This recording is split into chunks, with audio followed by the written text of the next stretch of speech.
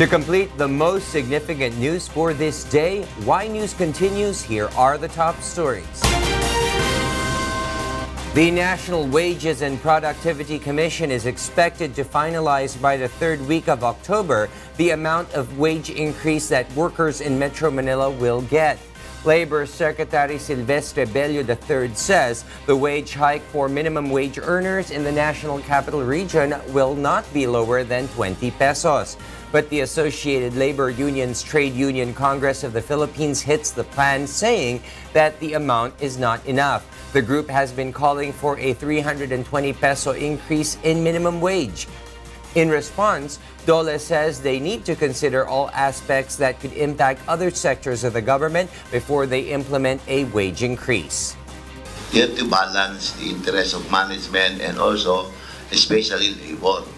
Hindi ka lang pwede magbigay ng ganyang kalaki na maaari makakabuti sa manggagawa for a while. Kasi okay, tataas sila, pero kung mag-close yung business, di mawawalan din ang trabaho. Meanwhile, members of the Philippine Amalgamated Supermarkets Association are lamenting the tedious and strict process of securing permits to sell the subsidized rice from the National Food Authority, or NFA. According to Stephen Kua, a supermarket owner and president of the association, they are willing to participate in the government's initiative to provide the public more access to affordable rice. However, they are having second thoughts in selling the subsidized staple because the NFA is requiring them to pay for permit and undergo tight inspections in order to become an authorized NFA rice dealer. Siyempre, gagastos pa kami para lang tumulong. Kami pang will be left holding an empty bag, di ba?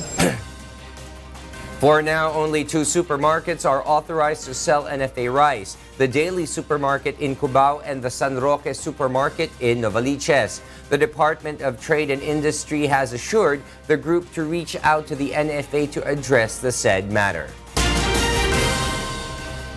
In other news, Malacanang assures that the Duterte administration is addressing inflation and other pressing matters being faced by the country.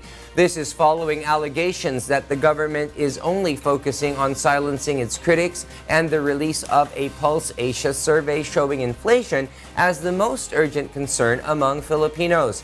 The latest survey says 63% have said that the Duterte administration should address rising consumer prices, followed by improving workers' salary and reducing poverty. Right now, the foremost priority of the administration is fighting inflation. So everything is sidelined now dahil hindi naman natin inaasahan talaga yung pagtaas bigla ng presyo ng crudo at ng petrolyo. No?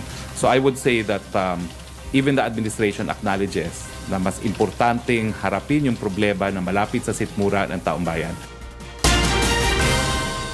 And the entire city of Naga in Cebu has been placed under state of calamity as a death toll in a landslide that struck a sitio in Tinaan village climbs to 64. 28 others remain missing based on the update from disaster officials involved in the ongoing search and retrieval operations. Mayor Christine Chong says the declaration will help speed up the release of cash assistance for over 7,000 individuals who were told to leave their homes after the incident. Mayor Chong also says that aside from the government assistance, they will also distribute cash donations for affected families and maintenance of evacuation centers. If and when dugay pa ma-construct ang relocation sites sa angay nga i-relocate, kinahanglan jud ta og sustenance para sa evacuation centers, their daily needs. While we are so grateful for the support from all over coming in. Meanwhile, soldiers and policemen who are involved in the search and retrieval operations in the landslide hit Itogon, Benguet have been ordered to return to their mother units by next week. This after authorities decided to terminate the operations by Thursday, October 4. Office of the Civil Defense Regional Director Ruben Carandang says it has been days since the retrieval team has recovered a single body of the missing victims in any of the landslide areas. Authorities still have high hopes that they will be able to find the missing individuals at the main landslide site in Barangay Uca before they officially terminate the operations. I am looking forward also that with that remaining 30 to 40 meters distance to the gate of the portal, with about 10 meters thick of soil and rocks, we will find those 14 missing. In other news, the Department of Health or DOH reports that 19 out of 154 children who died after receiving a dose of Dengvaxia were infected with dengue despite the vaccination. But Health Undersecretary Eric Domingo clarifies this report still needs further studies to establish whether or not the vaccine itself caused the deaths of 19 children. Of the 900,000 patients have been vaccinated, 154 of them are confirmed to have died from one reason or another, one illness or another. They were vaccinated with Dengvaxia, and somehow the vaccine either failed or yung nga sinasabi na it might have caused more severe illness, di ba? And caused death. Pero 19 yon. Domingo also says that the remaining 135 deaths were from non-dengue cases. This means that they died after suffering illnesses such as heart disease, pneumonia, leukemia, asthma, and central nervous system infection. Non-dengue cases are actually more. Sa buong Pilipinas kasi hindi naman top 10 ng dengue sa morbidity and mortality. So kami magkakasakit ng mga bata, i-assume naman natin syempre magkakasakit din sila doon sa top 10 na yon. Hindi naman porke nabakunahan sila ng Dengvaxia, hindi na sila magkaka-UTI, hindi na sila magkaka-diarrhea, di ba? The DOH, meanwhile, is looking to file a case against French pharmaceutical giant Sanofi Pasteur relating to Dengvaxia controversy before the year ends.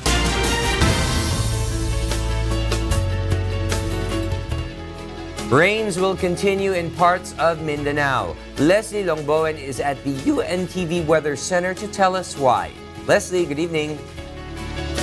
Yes, good evening. Typhoon Paeng maintained its strength while almost stationary over the Philippine Sea. At 3 p.m. today, Paeng was spotted at 735 kilometers east-northeast of Basco, Batanes, with maximum sustained winds of 160 kilometers per hour and gustiness of up to 195 kilometers per hour. Meanwhile, southwest monsoon enhanced by Paeng will bring rains over Palawan, Mindoro, Zamboanga Peninsula, northern Mindanao, and the provinces of Basilan, Sulu, and Tawi-Tawi. In Metro Manila and the rest of the country, fair weather is expected. Pag-asa advised seafarers of risky travel over the northern and eastern seaboards of Luzon and the eastern seaboard of Visayas. Forecast shows temperature in Metro Manila tomorrow will range from 25 to 33 degrees Celsius, 16 to 24 degrees Celsius in Baguio City, 25 to 32 degrees Celsius in Metro Cebu, and 25 to 33 degrees Celsius in Metro Davao. Tomorrow, the sun is expected to rise at 5:45 in the morning. That's weather forecast. Back to the studio. Thank you very much, Leslie Longboen from the UNTV Weather Center.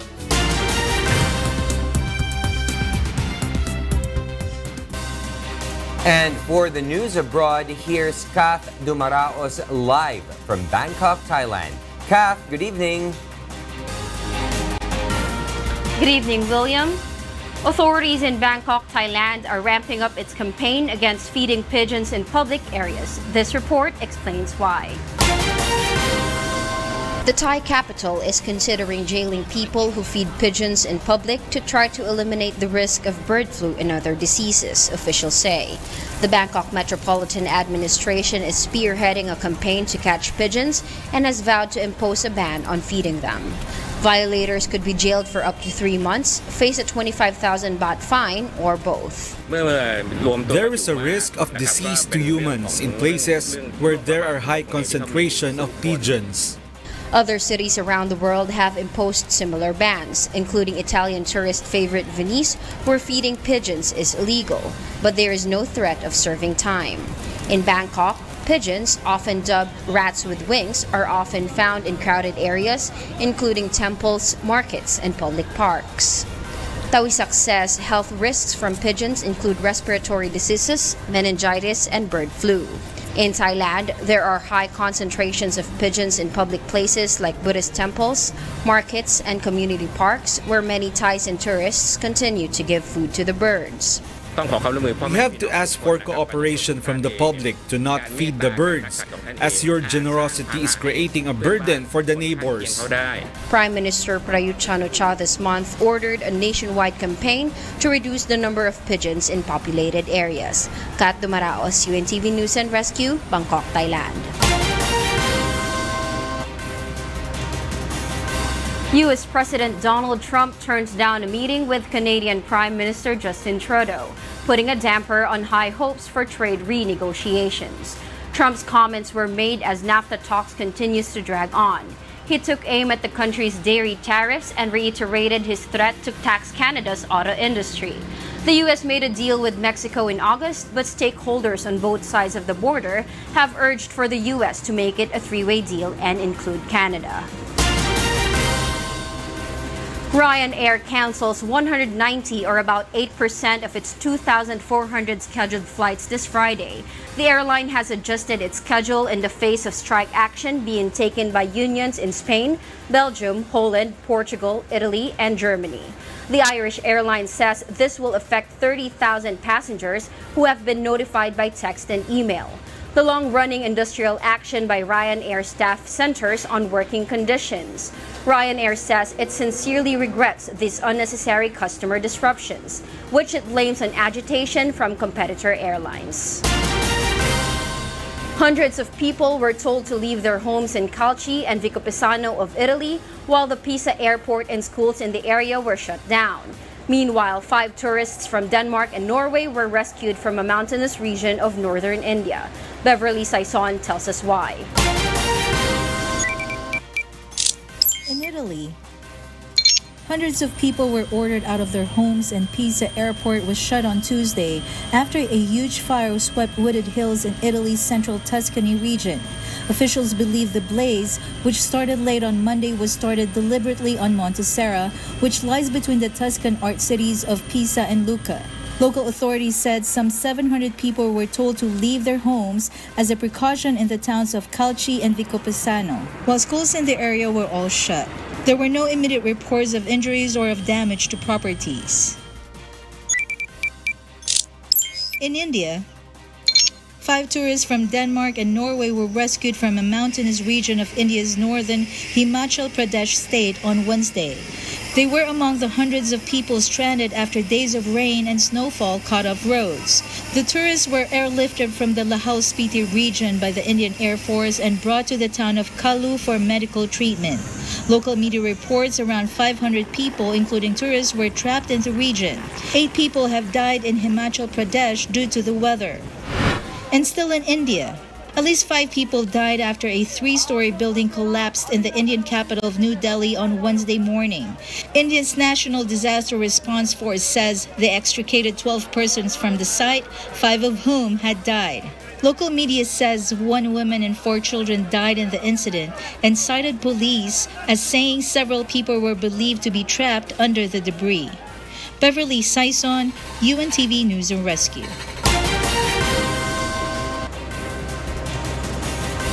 And those are the news from the other parts of the globe. Back to you, William. Thank you very much, Kat Dumaraos, live from Bangkok, Thailand.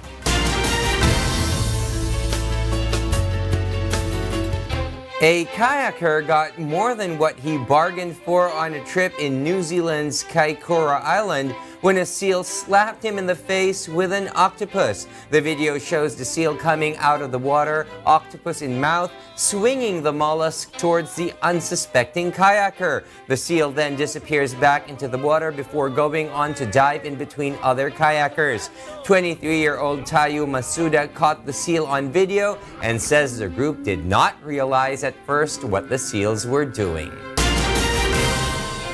Meanwhile, an Egyptian man who helps in rescuing migrants making the perilous journey across the sea to Europe is calling on the international community to do more to combat migration crisis. Let's find out why from Leslie Longboe. When Egyptian Hassan Ali was 13 years old, his boat carrying hundreds of migrants capsized in the Mediterranean Sea. Ali was saved by an unknown man who was also on the boat. The man grabbed the young Egyptian boy and put him on his shoulders, allowing rescuers to pull Ali to safety. Questa persona mi ha messo sulle sue spalle. At a certain point, I was already safe, and he drowned in front of my eyes. Ad un certo punto, About 100 people drowned that day, and Ali swore to himself that one day he would return in order to rescue people from a similar fate. Now, Ali is 33 years old and works on the rescue ship Aquarius, run by Franco-German charity SOS Mediterranean and Doctors Without Borders, pulling migrants to safety from rickety boats. He has been working to help migrants since 2007. After his rescue on December 24, 2001, Ali was eventually sent to a refugee camp in Camarata, Sicily. He was schooled and learned fluent Italian. Since 2007, he has been working to help migrants in reception centers, at landing points, and now on board rescue ships. Today, Ali puts his skills of speaking Arabic to good use in order to help Aquarius locate migrant ships in distress. Ali believes the international community should be doing more to combat problems of the migrants in their home countries so they no longer need to make the perilous journey across the sea to Europe. Aid, he says, should not just be handing out food and clothing. qual è esattamente? We should be saying, I am sorry for what is happening in your country. And I hope one day you will be back in your country because I know you do not like being here. Currently, Aquarius is the only rescue ship operating in the Mediterranean. No other ship has been present in the area since late August, since Italy has been refusing them the right to dock. Leslie Lomboan, UNTV News and Rescue. And those are the reasons behind the news, September 27, 2018. On behalf of Rina Villamor Camara and Angelo Castro III, I am William Theo. Because we need to know, we will always ask why. Good evening.